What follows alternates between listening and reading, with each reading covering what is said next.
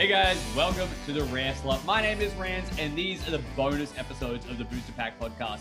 On these more casual episodes, we abandon our usual format from the regular Booster Pack episodes and talk about a CCG related topic whenever I feel like. So today I've actually been able to get a really special guest who is going to give us some great info on the earliest days of collectible card games and their career. Now, their time actually affects almost all of the early collectible card games, not any particular one. So I'm super excited about this episode. But before we get there and introduce them, allow me to give you a little prologue about what we're going to be talking about. So if we rewind all the way back to the early 1990s, collectible card games and the internet are both in their infancy. As far as the internet's concerned, it's basically just news groups, message boards, and email lists, and websites as we know them at the moment didn't really exist. So in these dark ages, we had people having to look elsewhere for their news and market information. And to do that, they fortunately had magazines. Yes, that's right. Most hobby games had a dedicated magazine to them, and collectible card games had a few. These publications would have things like reviews of current sets, news about upcoming sets, and perhaps most valuable to any collectible card game, a price guide that would individually list all the cards and their current market value. Now, these were invaluable to players and retailers of yesteryear because they would help them organize their collections and make more informed trades and sales. But beyond just the price guide stuff, these magazines also became a center point for the collectible card game playing communities. And they would feature articles based on strategy from possibly even the game's designers, or if not them, their game's best players. And aspiring or new players could look to these articles to learn new tips and tricks and new card combinations that they might not have otherwise discovered. So it is possible to say that our guest today was responsible for the entire wave of collectible card game magazines. And I can tell you that they probably would not exist without her, or at least these ones wouldn't, because our guest today was a pioneer in collectible card game journalism by creating the very first CCG magazine, Scrye. Yes, that's right. I am delighted to welcome to the podcast a woman whom in the earliest years of the hobby helped shape the way players looked at their collections and their cards. Today, we have the founder, the first editor and publisher, and a very talented writer and jewelry maker, Morgyn White. Morgyn, how are you? I'm well. How are you? Nice to be here with you, Rand. Thank you for inviting me. That's okay. It was absolutely delightful to be able to get you on the show and hear some of these early stories. So your history with collectible games goes all the way back to almost the beginning. But I do want to spend just a couple of moments just to get to know how you found yourself in the games magazine world, because I don't believe Scrye was the first magazine you actually published. And how did you sort of gravitate towards that community initially?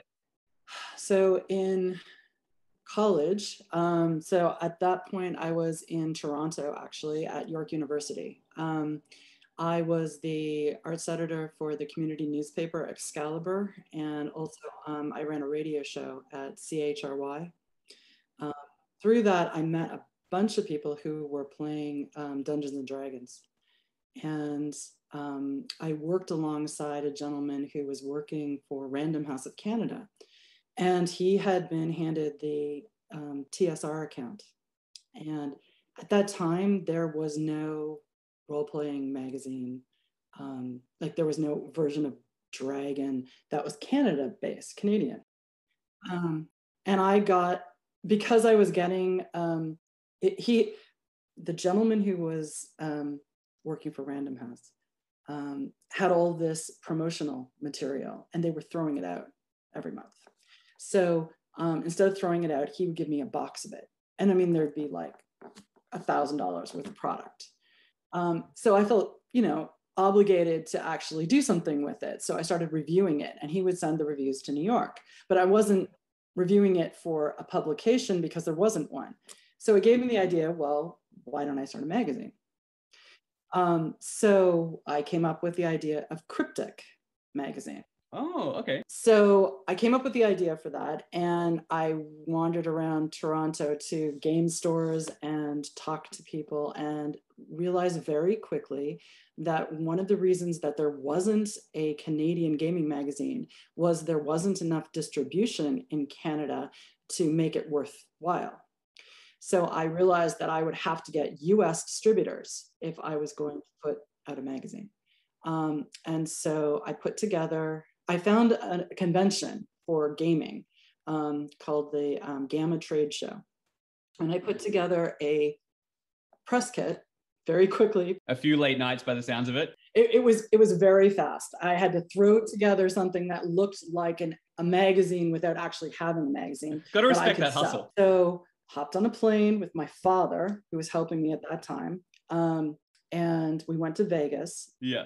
And I started shopping around to distributors. Mm-hmm. So I remember very clearly one distributor saying, like, you know, kind of get lost. We've seen magazines come and go in this industry. You're going nowhere. Just don't even bother. You might as well just pack it in right now. But I didn't give up. And I ended up getting Diamond Distribution, which was a huge distributor, to agree to carry it, right? But, you know, like still, I needed a lot of magazines to be sold if I was going to make it worth my while. So at that time, there were a bunch of Canadian game designers, and we were hanging out in the bar, and I got introduced to Peter Adkinson. I know that name. Peter Adkinson at that time was, he was at the head of, you know, he was head of the Wizards of the Coast, and they were in a lawsuit. And it was a big lawsuit, and it was crushing them. And basically, they were not going to be able to put out any product until this lawsuit was settled. The problem was, in this industry, if you didn't put out regular product, you kind of just kept going down on the list at the distributors, and yeah, you got lost. So it was interesting to them that I was putting out a publication that would come out regularly. So he pitched to me the idea, well, how about we distribute your magazine to our international distribution base? Okay, Wizards themselves would. Mm-hmm. And so they would put their product code on my magazine, but I would retain entirely editorial control. So it would literally just be a distribution deal. And the agreement between us was, you know, if it's not going well, just let us know and we'll part ways. Total amicably, no problem. So I was like, I didn't see a downside to this. It helped them out. It helped me out. It looked like a great win-win situation. Yeah. So I'm working now on a magazine which is going to come out in July of '93, and that is one of Cryptic. Around, I'm going to say April or May. Yep. Peter was looking for investors for a new product that they had set up a new game company called Garfield Games, and they had this new game, and he was hoping people would invest in it. And I said I'd take a look. Mm-hmm. And so I looked at Magic the Gathering, which was it was Mana Flash actually at that time, and we got little tiny playtest cards. They were like cardboard. So you saw it before it was finished. You saw these playtest cards and got the game demonstrated. And the thing was, I had this connection with Peter, and this new company that he was setting up wasn't Peter's company. It was really Richard Garfield's company, right? That was so I didn't really feel like I wanted to invest in this other company. I was interested in Peter. Right. You know, none of the people who worked for Wizards of the Coast at the time that Mana Flash was being discussed actually worked for Wizards of the Coast full time. They all had full-time jobs. Peter was working for Boeing, for instance.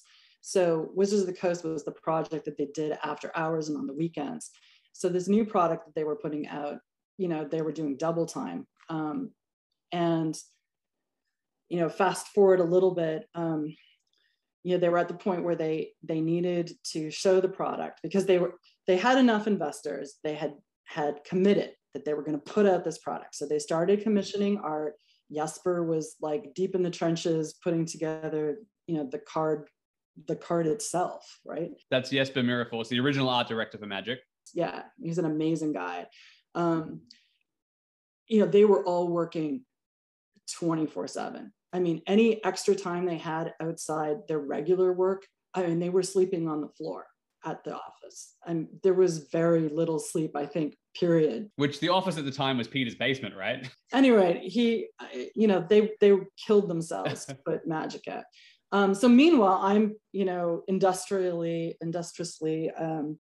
putting out a magazine. So I'm putting Yep. Cryptic #1. And the cool thing about Cryptic #1 is that it was going to have the Wizards of the Coast newsletter in it. At this point, no one knows that Magic, no one really knows anything about Magic. Or trading card games in general. Right. Like collectible card games don't exist yet. So I'm putting out this role-playing game magazine, and I'm launching it in at the Fort Worth convention, Origins, in July. And that's where I'm going to show the magazine. Mm-hmm. And I'm really excited about it, and excited about hanging out with Wizards of the Coast and Peter. Mm-hmm. They scraped together enough money to get there, which was a huge problem because they had no capital at this point. Wizards of the Coast was totally broke. The only money that anyone had was Garfield Games. So they were on a shoestring to get places. Wow. Fast forward, I got the magazine to the printer, and that was a process for me.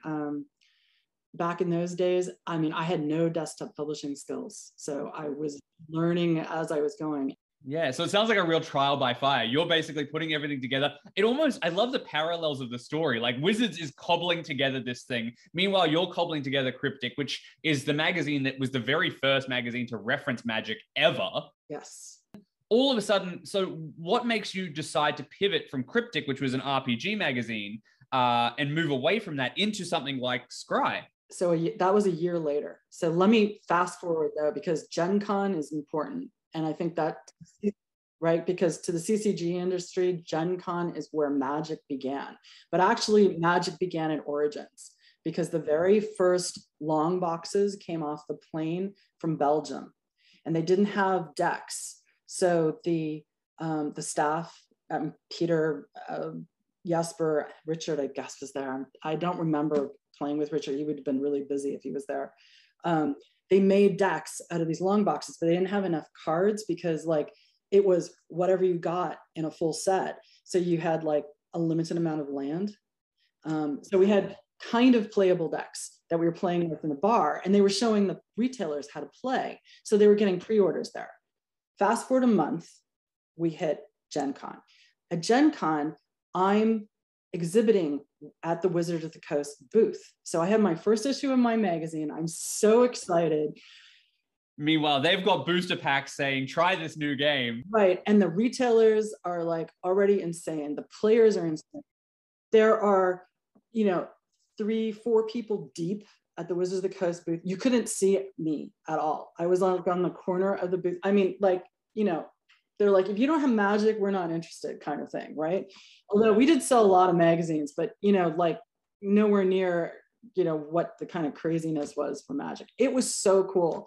People were ripping open booster packs and putting together decks, and sitting on the floor around Gen Con and just playing. And it was such a cool experience to see all these people hanging out playing Magic for the first time. The buzz was huge. They were totally sold out. They were sold out the reprint run by the time Gen Con was done. And they were like, holy shit, what are we going to do? Well, you can just see the people becoming obsessed with it in the moment. What other game product had done that to that date, or ever since, really?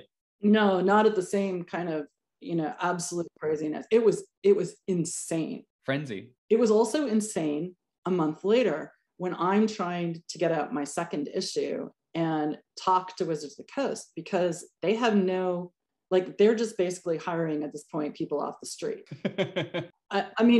They needed warm bodies to handle things. Mm-hmm. Meanwhile, I'm a product that has to be put out and shipped, and I need to talk to them. Getting the second newsletter was really fun because that was something extra they had to do, but I needed to have it. So anyways, we got the second issue out, we got the third issue out. I think around December, I let them know this was not working. Well, their priorities had shifted so much since you made this deal, right? Right. Like we couldn't talk to them. We couldn't interact with them. So we decided that in the winter of 94, that is it 94? Yeah. 94, we would just take back distribution. I mean, we already had all the distributors. They were all dealing with us directly anyways, because that's how it had to work, because Wizards of the Coast just couldn't handle everything that was going on. I was going to say, in that same winter, they start publishing Duelist, right? Yeah, that's probably right. So then Shadis was also publishing all the information they could get at that time on Magic. So there was the three of us. It was the Duelist, Shadis, and Cryptic. So fast forward to March 94. We're at the Gamma Trade Show again. We're in the bar. This time we're in New Orleans, which is a cooler venue. It's 3 o'clock in the morning again. Peter is sitting down with John Zinzer, who published Shadis and also is the founder of AEG, does Legend of the Five Rings. So anybody who wants to hear about John, go back and listen to episode 1 and 5. John's on those ones. Great guy. Oh, absolutely. Real entrepreneur. Basically a lot of things wouldn't have existed without him and without Ryan too. Legend of the Five Rings and all of AEG games, Town. Right. We were mortal enemies at that time. What, you and John and Ryan? Not Ryan. Ryan wasn't really in the picture at that point, but John and I were mortal enemies because we had competitive magazines. Oh, right, of course. Because John hadn't moved into games yet. No. Him and Jolly was still making Shadis. I can't remember when Legend of the Five Rings. Oh, not until late 95 that was. Anyways, so we're sitting, John, Peter, and I are sitting in this bar at 3 a.m. in the hotel. And Peter's like, so one of you two needs to put out a magazine that's a price guide for these cards because we can't do it. So Peter suggested the valuation price guide idea. He's like, the stores need a price guide and you two are the only ones that can do it. So you guys figure it out. One of you needs to do it. Yeah, well, just remind everybody listening, obviously there was no websites, there was no eBay or sold listings or anything like that you could track. Everybody needed, if cards were going to be sold singly, people needed some sort of way to mediumize that. All right, well, this was a really interesting industry to be in because it worked differently than many other industries that were similar. It didn't work like the baseball card industry in the same way.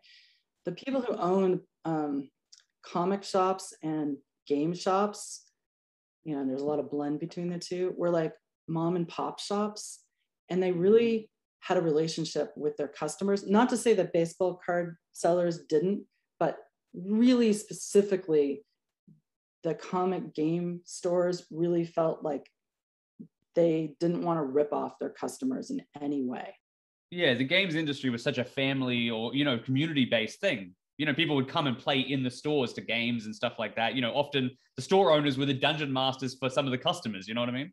Right. They wanted a long relationship with their customers, and, ripping them off was not a way to make a relationship.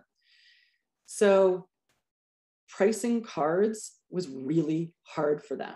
And they didn't have any way of telling how much a card was really worth because there was all this information wandering around like, oh, Black Lotus sold for this and, Moxes are this much, but what's a really fair price? And they didn't really want to put a price on a card and then have a kid walk into the store with, crying with their parents in tow going, you ripped me off, ripped off my kid. So that opens the door for somebody has to do a magazine that is going to be a price guide that actually takes into account that. So tell me, just for my own personal interest, what was John's reaction to this suggestion, if you remember? I do. It'd be interesting. I don't know if he remembers. I'll ask him in our third episode. He didn't have the money to put out a magazine that would have that kind of print run at that time because it was going to be expensive. I mean, you can imagine like the interest in a magazine. They didn't have the resources. They didn't have the money. So that meant it was me or... Yeah, opportunity knocks. So, what an entrepreneur is to do, right? Things were moving so fast then. Okay, so I got back to Hatarim. I told, I told my parents, oh my God, we're going to put a magazine out in a month and a half. And we drove to New Orleans because at that time we were in Florida. And that's where we were based. And so we got home and I was like, I have no idea how to do this. I mean, we've been through a ton of stuff already, learning how to do cryptic, but Scrye was a whole nother world. Well, what people have to remember is there was no, like we said, there's no internet. There was no way to communicate what that fair price was. Like, how did you come up with these lists? Like, what effort was put into that? Like, what was the situation there? So that was exactly the problem, like how to do that. Yeah. So Peter didn't provide that information. He said, make the lists, but he didn't tell you how to do it. Oh, no, like not even, like, it's just put a price guide out. No, there was no instruction beyond like, one of you has to do this and we can't. So somebody else has to do it. It should be one of you two, figure it out. Wow. So the way that we decided to do the prices was to have a true median and then quartiles. So the mom and pop shops would feel comfortable with having a range of prices that they could choose from. That gave a good representation of what was selling out there and not allowing gamifying. Some of the stores would give us like crazy high prices, but crazy high prices would just drop off the top. There'd be outliers, yeah. So this gave a good center section and made people feel comfortable. Yes, we can price the cards and not rip people off. And we tried to choose stores that would be honest, not try to gamify. Right. We had a relationship with the stores too. I mean, we talked to them. They were friends. Well, it's so interesting you say that you were friends with the stores, because much like you did with the publishers with Cryptic, you gave the stores a bit of a voice back then. You had that Four Corners column in these early magazines of Scrye, where the stores could tell basically on the ground stories about what collectible card games were doing. Right. We wanted to bring them in and make them feel part of what we were doing, because it was important to represent them in the best way so that they could feel comfortable, with selling the cards. And selling us and building relationships with their customers the way we were building relationship with them as a customer, because they're selling our magazine too. So they want to feel comfortable with us and they want to feel comfortable handing it to their customers and using it to price their cards. Wow. Okay. But again, that was, it was a big industry and there was a lot of, manipulation of prices. That's so fascinating, because at the moment there is a lot of speculation on old cards. There's a lot of speculation in the market at the moment. Coming back from the effects of the last couple of years and stuff like that. So it's so interesting to hear that these parallels existed on a much smaller scale all those years ago, back at the very genesis of what Magic the Gathering and other collectible card games were doing at the time. I mean, this grew out of a mom and pop game industry. They were comic shops too, but it's a different industry, and it has that very personal connection. And I don't know, my mother would have called it folksy at that point, which would make me, cringe. I mean, we're talking to the game companies the same way we would talk to the retail stores. It wasn't about selling magazines or selling ads or whatever. It was having a connection with the company, knowing what their product was, knowing what was coming out next.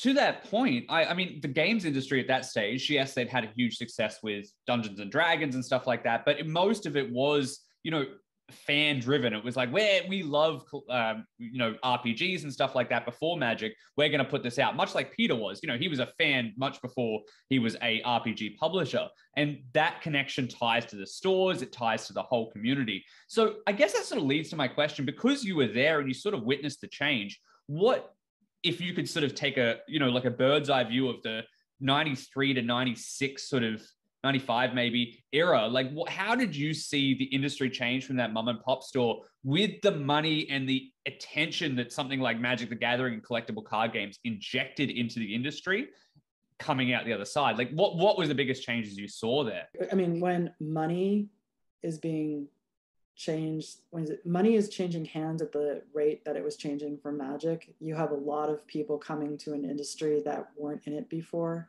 who are interested in making more of it. so you have an industry that's rapidly changing by the amount of product being produced for market and the number of people trying to get an edge on selling it. And that was fun to navigate too, because, you know, distribution was changing. Mail order companies were popping up, competing with retail stores. Mm-hmm. We began to get a competitor. We had another price guide, two of them. Inquest was the significant one. I'm not going to speak badly of anyone, but they did things very differently than we did because their end game was very different than ours. We were looking at, you know, having a relationship with these stores long term. Scrye does read, and I mean this in the most positive way possible, very folksy by comparison to Inquest. Like it is you know, like you said, basically an on-the-ground view, whereas Inquest has all this irreverent humor and feels like it's a little bit overproduced, whereas Scrye did feel very almost handmade, community-driven, almost grassroots, if you will. Well, also we were having, you know, we framed the magazine so that it would be family-oriented, as opposed to that irreverent, you know, humor that Inquest liked to drive to make things edgy. That really wasn't our take on the industry. When you're, you know, there's more to media than just, you know, getting a reaction and selling copies. You know, maybe you can argue there isn't, because the whole goal is to sell magazines. But as I say, this industry worked differently. So we came from it, from the gaming part, sort of evolving to this. We didn't sort of, you know, jump in the middle of the fur of magic and, hey, how can we make money? We weren't really in this for the money either, because in the beginning, there wasn't a huge amount of money in this. Yeah. Building relationships and going for that long haul meant that we also had to have a product. I felt that the stores that were dealing with families could sell and be comfortable selling. Yeah, well, I mean, I completely agree. Like, obviously, like you said, you guys had come and brought that feeling of that sort of handmade, hand-stitched, mum and pop sort of family-first magazine into the industry, and it had followed this wave. And then obviously things like Wizards Publications, Inquest drops in and is, you know, edgy, like you said, and in your face, and it did just evolve from this other thing, which, I mean, both of them have their place and both of them have their fans, but at the same time, I do appreciate the community that Scrye have built. Like I put that in the intro about this magazine or magazines in general, building a community around them. And that seemed like something that was very important to Scrye. And I say that because, I mean, things like you put a picture or a little, like, you know, little thumbnail picture of who was writing the article to build that community, to build that relationship with the players and sort of unite people around this community. You know, in those days, like you didn't have pro players yet in the very early days, but you had people who were really avid players and fans. And we tried to pull them in and have them actually writing so that you didn't have like people who were, you know, famous writing, but you had like people who were actually in the trenches playing with the new decks or the new cards, just like you were. Well, I mean, the one thing I want to point out there is previous guest on the show in one of the early episodes, Mike Fitzgerald, used to write for you guys, and he just loves card games. Like, he designed a bunch, but he was writing about other games that he had nothing, you know, to do with as far as design goes. He was just writing as a fan, you know, somebody who loved that sort of game. He was always a pleasure to interact with. Yeah, I miss talking to him because he's a great conversationalist as well. Really down to earth guy too, and a great speaker because he's a radio host, previous radio host. He was a great podcast guest. Yeah, exactly. Like Mike, he was a great guy and really gave an honest, sort of genuine approach to whatever game he was working on, and which was Wyvern, of course. Yep. But I mean, his articles would be about BattleTech and stuff that he had no stake in whatsoever, just as a fan. Because he played lots of games, because that's what a game designer does. They play lots of games. Absolutely. That's absolutely amazing. I do want to pivot for a second because obviously, you know, you have just described, unbeknownst to me, a long-lasting relationship with Wizards of the Coast. I mean, Scrye magazine seems to be the brainchild of Peter Atkinson now, or at least, you know, the price guide element of it. just to walk that back. Yeah, no.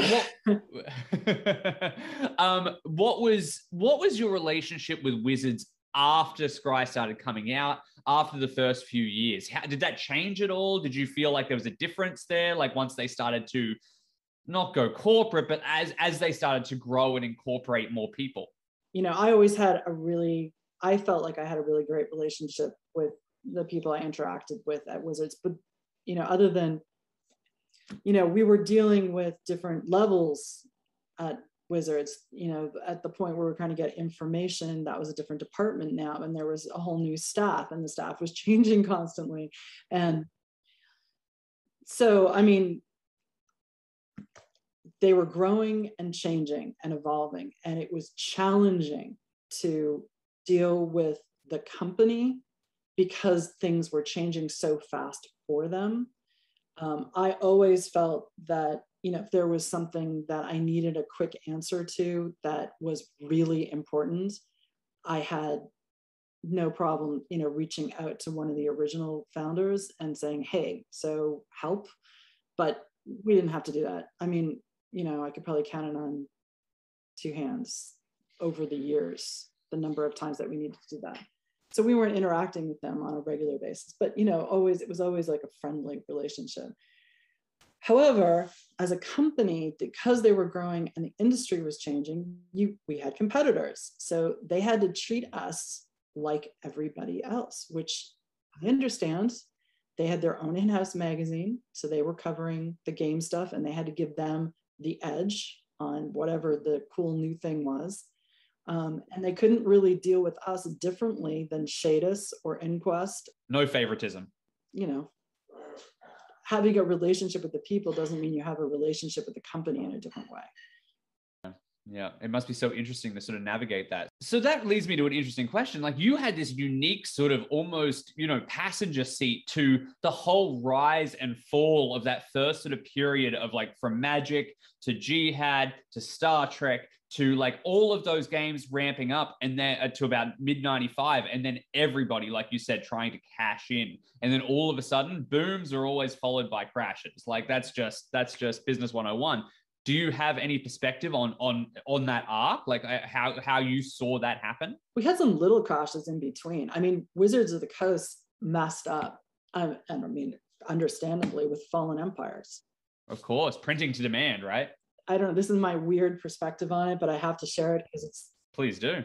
Every expansion that came out in that first year, I thought was really fun. The name that they gave it, because you had Arabian Nights, where things were like swirling around in this like fantasy world that was just crazy.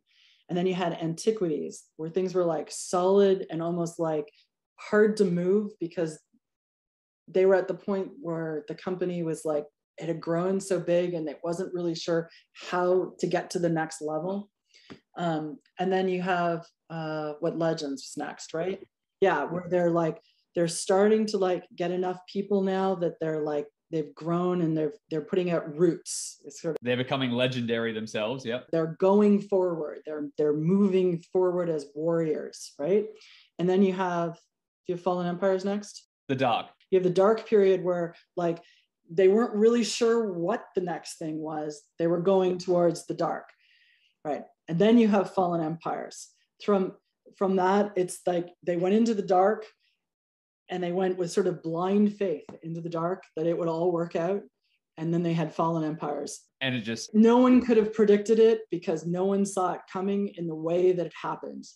The distributors all ordered, they took on more distributors who weren't really distributors. People just trying to get cheap product.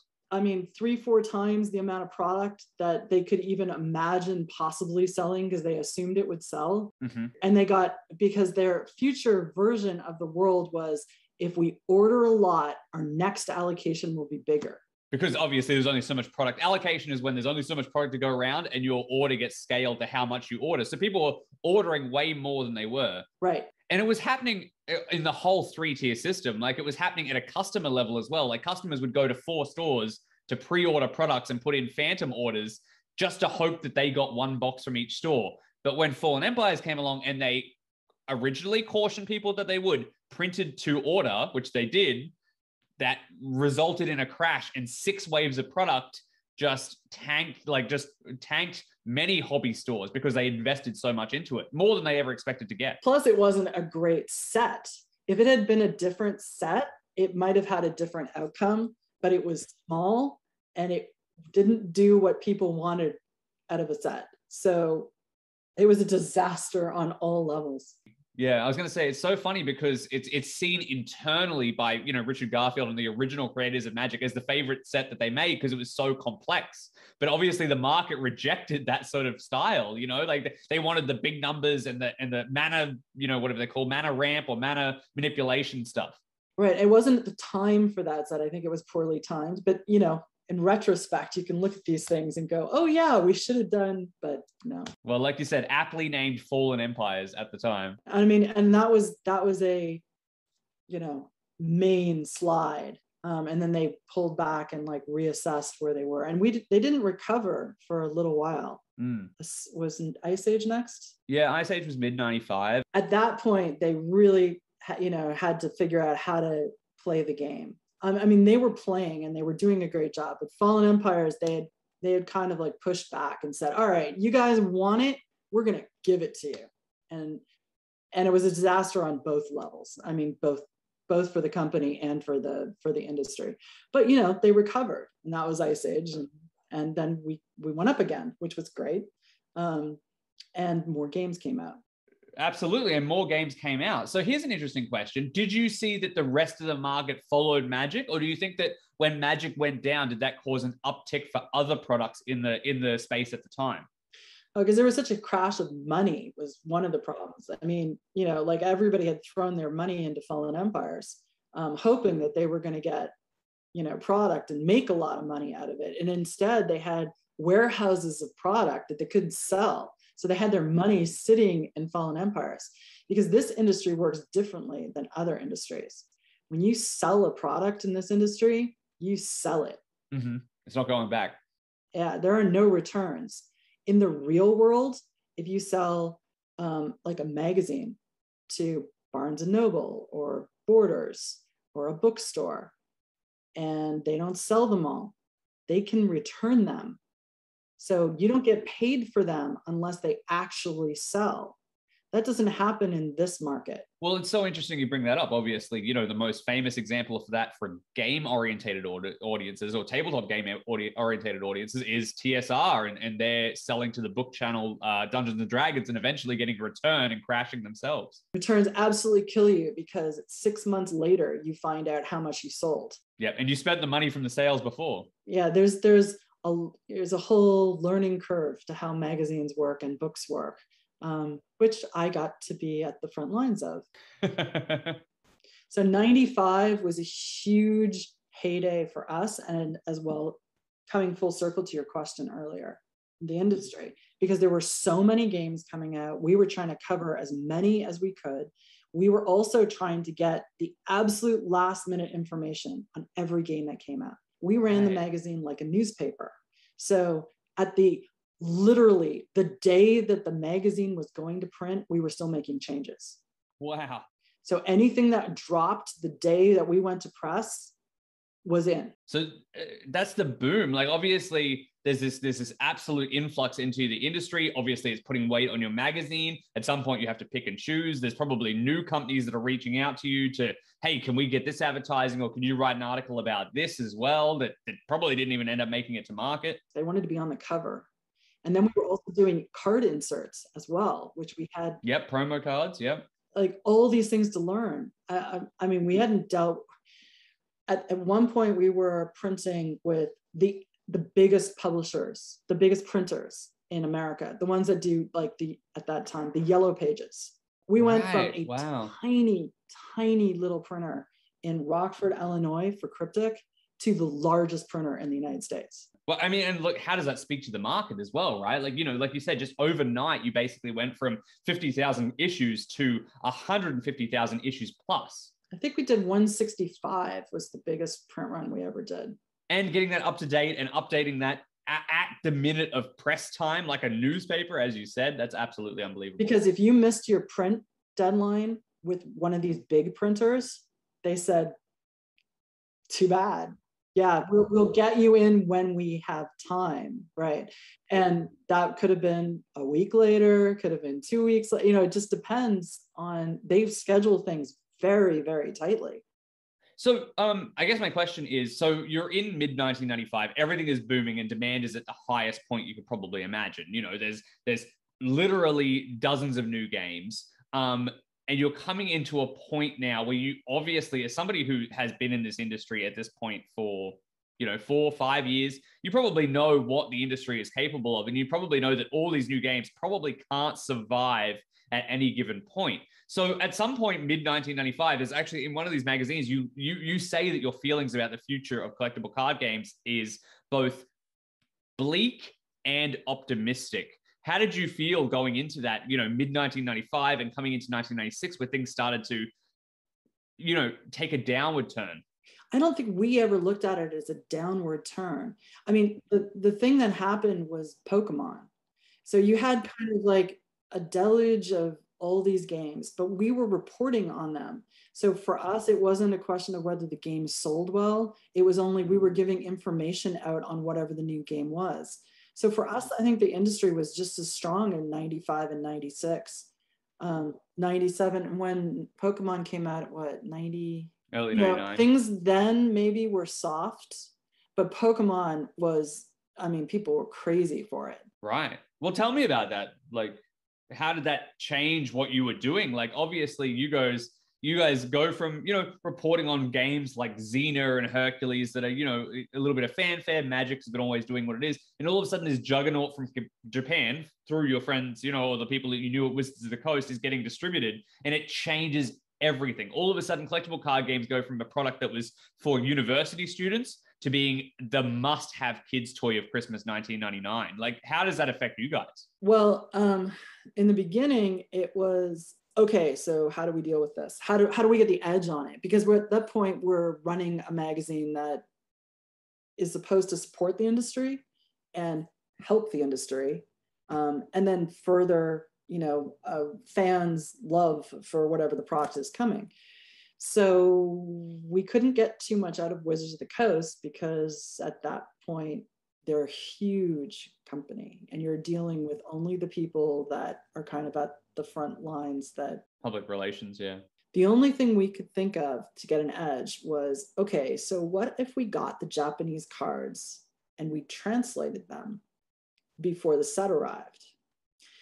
And my husband had a friend in San Francisco whose wife is Japanese and he's a translator. And so we organized getting the cards shipped from Japan to him. Like physical cards? Like the whole set of every single physical card? And he and his wife sat down and translated the text on every single card. And we printed it in the magazine. That's amazing. It worked. It was like, that was a huge selling feature and a way of getting information to the fans before the set came out that I wasn't going to be able to get from Wizards of the Coast. You all of a sudden, it's so interesting that you went from, we said earlier that Wizards would give you a little bit of information and then rebuff you as they got bigger and everything like that, to all of a sudden upstreaming them and taking the power back from that. Like in being able to just take something publicly from Japan and translate it and give it to the people. It's so fascinating. Well, the product was out. We weren't doing anything except giving information that was already there. So we weren't breaking copyright. It was like, these are the cards. We're not making money off the cards. We're just telling the fans what might be coming in this new set. Yeah, absolutely. So that was our huge edge. And that we did really, really well with that. And 99 in the fall, I was so tired. Every issue was this complete craziness. Like between balancing translations and new card listings. And I have to assume the price guide is going crazy as Pokemon evolves, no pun intended. Yes. So we kept having to expand the price guide to represent all these games that had come out. But if there wasn't enough data because single cards weren't worth anything, there was no point in listing the cards individually. You would just list the sets or the booster box, the booster packs, if there was a secondary market for them. But keeping all of that running obviously the stores were reporting electronically at that point. So that was helpful to me. I didn't have to do as much data entry. Right. Okay. When Pokemon came out and we had to do the translations, that was a whole nother aspect of editorial that had to be done, and then layout as well.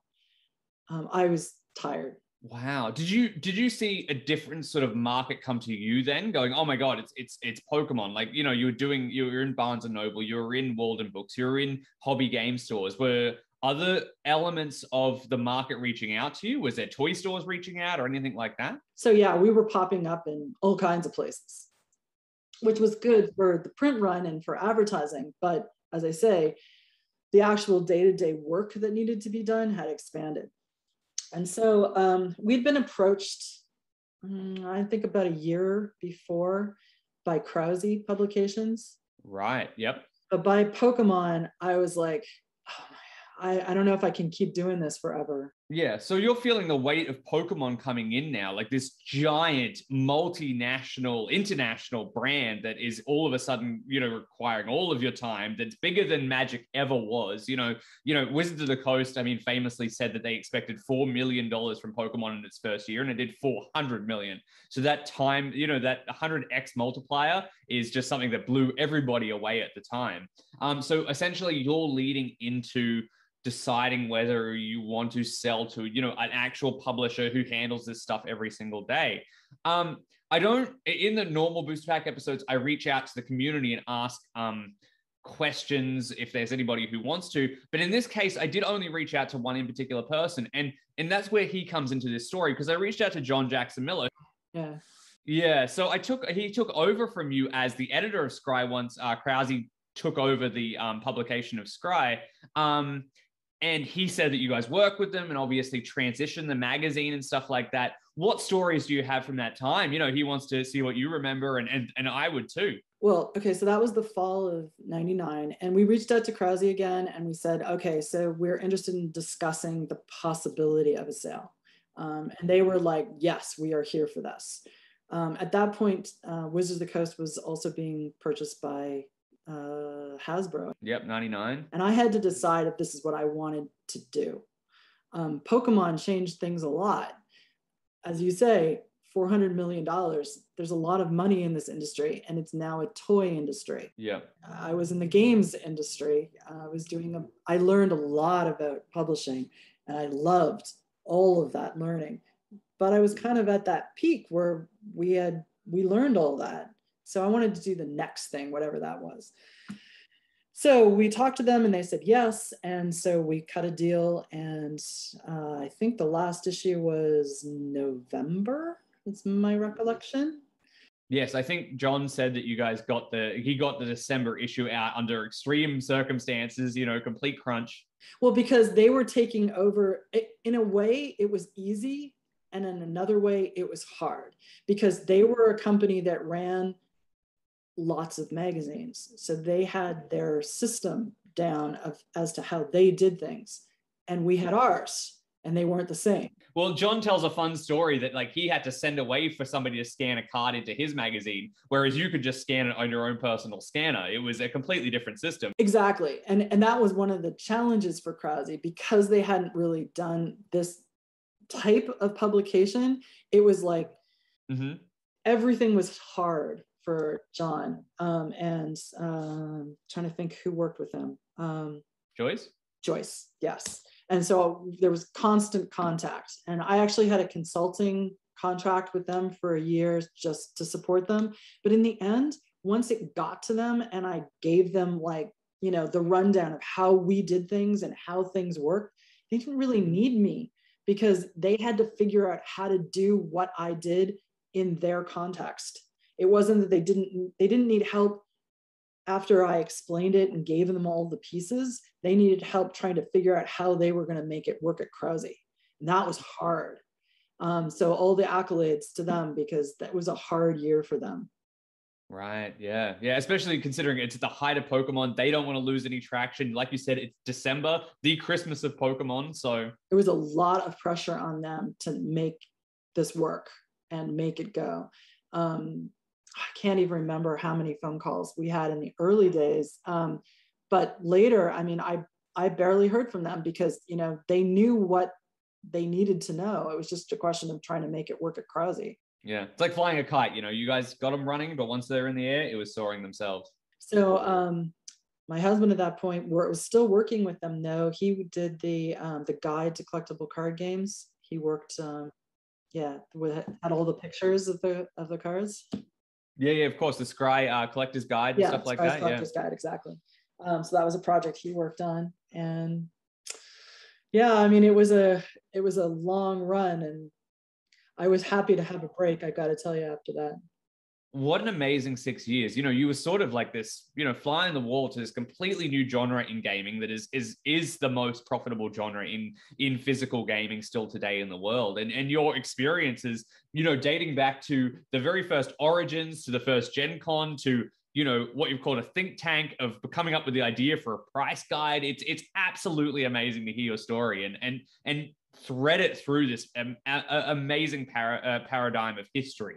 I think one thing we didn't cover that is probably really interesting is that I was one of the very few female-owned companies at that time, because this industry is extremely male-centric. There are very few women. At a convention, at Gen Con, you know, you see girlfriends, but you didn't see girls that were there on their own in 1993. That was a rarity.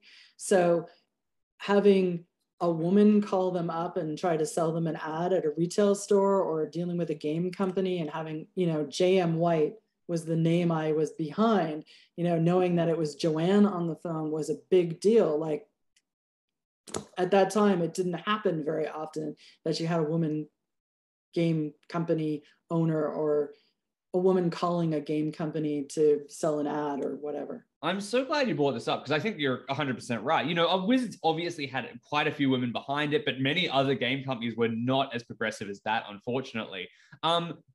You brought it up, and I guess I'll only ask, but you took the moniker of JM White to mask gender in this particularly male-centric industry? I don't know if I did it so much that, but I didn't want to make it that I was a woman to sell anything. So I think it made it easier just to have that as a, you know, sort of mystery, and kind of a surprise too, when someone met me and said, "Oh, you're not a man," right? Which was fun. I think I was famous. I always wore a suit at a convention, which was, you know, not done in those days. But, you know, I'd be wearing heels and a skirt suit. You command power. But I think in those days it was Lisa Stevens, of course, and Jill Lucas at FASA. I can't even name another one. I'm sure there was. I mean, there was Catherine Hines, I guess, is it the Duelist? Was it sort of in the similar position to WotC? When I was there with Cryptic, there were very few women. As a historian, you know, I you know, had looked back and looked at who was involved. And, you know, like you said, you mentioned Lisa yourself, like there is so few women even involved. Obviously later, people like Taywin Woodruff come up and later we have an influx, and it's great. And we have a shift in the gaming community, which is wonderful, where women are playing games and showing up to conventions and not, you know, taking on game culture because their boyfriend or, you know, brother or whatever is bringing them in, that they're doing it on their own strength, that they love games and they want to play games and they're there because they want to be. And because those people are doing that, they are starting to see that representation of themselves in these games, fortunately. And I think that it gave, Magic was really great, that it was, I think they did a pretty good job of like bringing women into gaming through Magic, that, you know, it didn't have like a sense of like, because it was one-on-one, it didn't have the same sense of, oh, you can't be in the group, you know, that plays Magic. Yeah, it wasn't as cliquey as exactly. Maybe role-playing could have been. Right, and you had women making the choice to play games and buy cards, and, you know, it was an interesting, easy entry into board gaming, card gaming culture. That had been mostly male-centric. But yeah, it was an interesting navigation for a woman being in an industry that was really extremely male-centric. when I arrived, and then evolved. And now there's lots of companies and lots of women in gaming, and it's fabulous. By comparison, absolutely. But I mean, there's still work that can be done, I feel like, in that space. And I feel like that there can be better representation as well in particularly that space as well. And I think there are great companies. I think even Wizards right now is doing that sort of stuff and being a lot more centric on, or being more mindful of the people that they're hiring and the people that they're putting in these positions, and exploring that sort of more diverse crowd. And gaming at the moment has never been so inclusive. And I'm so happy, but I do feel like there's a lot of work to go. Yeah, there's always work to be done. But it's great to see that things have become so much more democratic now as well. Like, obviously the Magic community has so many powerful women and stuff like that in it now, as a player community and as designers and shepherds for products and everything like that. So I couldn't be happier to see that, especially as a historian who looks back and only sees so many names when in the era that we've talked about today. It's so promising that there's been such a break and forward progress. And it's so wonderful to see like the equality. But yeah, there's always work to be done. I think that sort of brings me to the end of the episode. Thank you so much for all your time. Is there anything that we haven't mentioned else that you wanted to touch on before we left that reminds you of your time in collectible games or the games industry at all? Gosh, I think we've covered so much territory, and it's been so much fun talking about the early days. I probably can come up with like stories that happened at every convention, because the convention was the place where all the companies got together. It was all remote, yeah. So lots of business was done at conventions. Yeah, it was a serious time. Ideas were made like Scrye. This was like business as usual, was doing business after show hours in the bars. Probably still is done that way. Yeah, you blurred the line between business and pleasure by the sounds of it being up till 3 a.m, creating the idea of a price list with Peter Atkinson and John Zinser. Right, and I think it's really interesting that Peter now owns Gen Con, because Gen Con was is the premier of place for games and interacting, and not just for the consumers, but also for the companies that went there. But it's that exchange of information and being in a place where games are being played and talked about, and new things are being dreamed about, and new ventures are being created, on the fly. That's what gives the whole gaming industry this wonderful creativity and fantasy. And hopefully in the new millennia, we'll have lots of great games that were formulated at conventions like Gen Con, and we'll keep going. I'm sure we will. And with conventions like Gen Con learning from the last 12 to 18 months that it doesn't have to just be a physical destination. It can incorporate digital things across the world. These are going to be a completely new era of the way that gamers and game companies connect. Yes, totally. Yes. Things are changing every day. Absolutely. Like, none of us saw this last couple of years coming, and who knows what we're going to see coming in the future. Hopefully it's a positive. So thank you so much for joining me, Joanne. It has been such a pleasure talking to you. And honestly, I probably could talk to you for another 3 hours just about everything from the minutiae of your MacBook to all the interactions you had at Gen Cons and stuff like that. Furthermore, again, I appreciate your time so much. Oh, it's been a pleasure, Rands. Absolutely. So that has been The Rare Slot, a bonus episode of the Booster Pack. Thank you so much for joining us. I have learned so much today. Goodbye from me. Goodbye from you, Joanne. Goodbye. Yes, it's a pleasure being with you. Thank you so much. All right. Thanks so much, guys. See you next time. And there you have it, our episode all about Scrye magazine with its founder, Joanne White. Now, thank you so much, Joanne, for sharing those stories. It was amazing to hear them, and there was so much I learned. And as for you guys, thank you so much for joining me as well. Now, remember, if you want to join Joanne on social media, she'll be linked in the description below. Or as for me, you can find me as CCG History on either Facebook or Twitter. That's twitter.com/CCG History or @CCG History, or facebook.com/CCG History. Also, if you'd like to reach out to us, you can either do it through direct messages on either of those. Those are always open. But you can also reach out via email. We now have a new email at theboosterpack@ccghistory.com. Again, you'll find that in the description. So if there is a type of game that you wanted to hear about, on this channel, or if you wanted to hear about a specific CCG related topic in these rare slot episodes, let us know via either the social media or via the email, and we'll do our best to bring you an episode. Now, the last thing is a subscribe on either channel that you've listened to this on would go a long way to bringing you even more content. So I would greatly appreciate that if you could do that.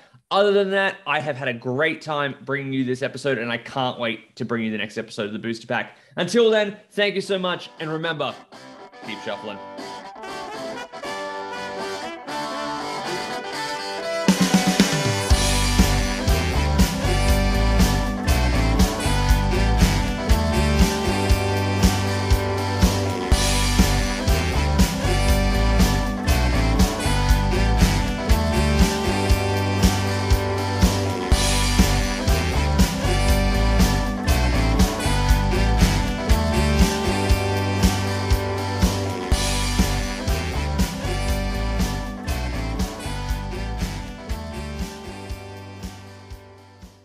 This has been a Love Love Studios production.